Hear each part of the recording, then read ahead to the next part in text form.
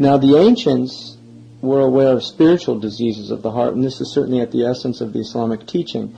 In fact, one of the first things that the Quran immediately sets out is to define three types of people: the mu'minun, the kafirun, and the munafiqun.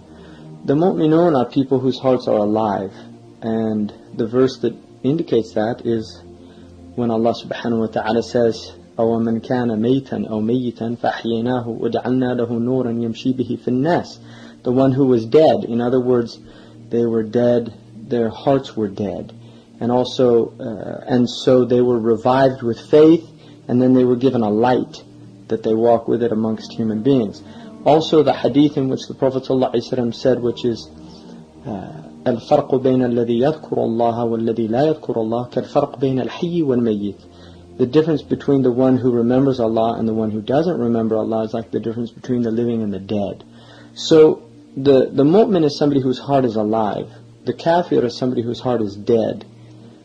And the munafiq is somebody who has a disease or a sickness in the heart. That's why Allah subhanahu wa ta'ala says, فِي قُلُوبِهِمْ مَرَضٍ فَزَادَهُمُ اللَّهُ مَرَضًا. In their hearts is a disease, and so they were increased in their disease.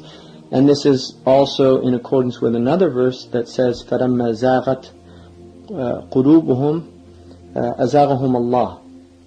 When their hearts deviated, Allah made them deviate further.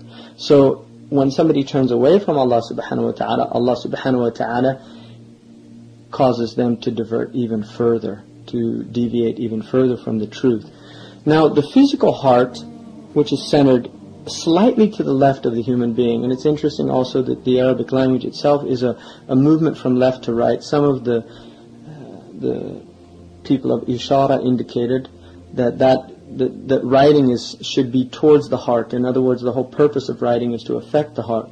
This is also the reason why the tawaf, or the circumambulation around the house of Allah subhanahu wa ta'ala, is done with the left side facing the house.